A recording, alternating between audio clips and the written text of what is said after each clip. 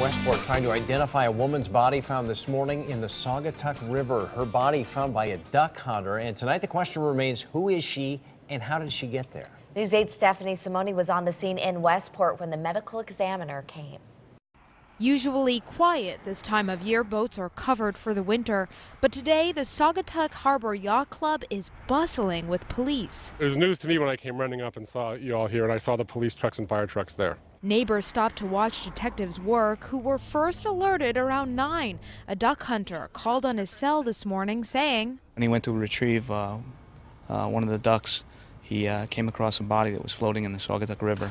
Police swarmed in. 3 hours later, the medical examiner got on scene.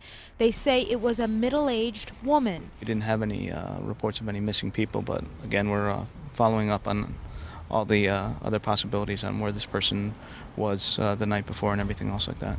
As they work to figure out how she died and who she is, police warn if you're on the water in winter to dress appropriately and take extra precaution, something Zuckerman knows. From bitter experience, if you fall in the water this time of year, if you're just even if you're just sailing and you're perfectly sober and responsible, but if you do fall in the water, you got a minute and that's it. Otherwise, it's all over.